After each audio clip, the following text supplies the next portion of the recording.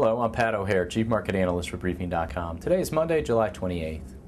Monday was not a good session for stock market bulls as stocks tumbled 1.9%, settling at session lows after the financial sector was unable to hold on to its opening gains, which in turn prompted a broad-based sell-off. A 1.2% rise in oil prices compounded the selling interest. All 10 of the economic sectors posted a loss on relatively light trading volume. The financial sector did get off to a good start, rising 1.6%, even though news ahead of the opening bell was somewhat negative. Over the weekend, the FDIC shut down two undercapitalized regional banks, First National Bank of Nevada and First Heritage Bank, marking the sixth and seventh failures this year. The bank's deposits were taken over by Mutual of Omaha.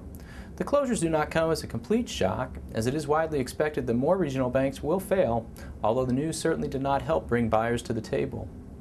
The financial sector quickly reversed course as a sharp drop in shares of Merrill Lynch sent the sector tumbling.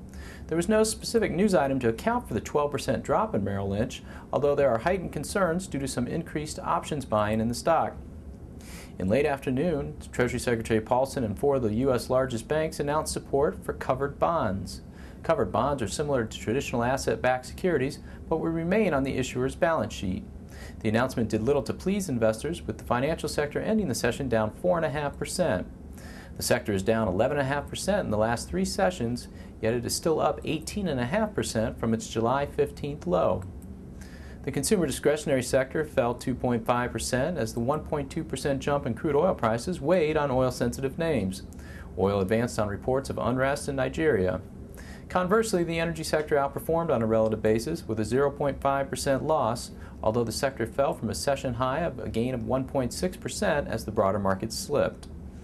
In earnings news, the telecom sector, which dropped 2.3%, underperformed after investors soured on Verizon Communications' quarterly results. The company reported slightly higher than expected earnings due to solid wireless growth. Wall Street was concerned, however, with the company's declining landline business and DSL service, as well as the growth rate in its Fios business. Kraft Foods posted a solid gain after the company topped Wall Street's estimate with a 16% increase in second quarter earnings per share. The company was able to offset soaring commodity costs by passing increased prices on to consumers. Conversely, Tyson Foods was not able to pass along its increased input prices, which resulted in a 90% drop in earnings per share, which fell short of expectations. Amgen was the best performing stock on Monday. Wall Street was pleased with encouraging results related to the trial of Amgen's osteoporosis drug. In deal news, private equity firm Kohlberg Kravis Roberts is going public through a takeover of its struggling European affiliate KKR Private Equity.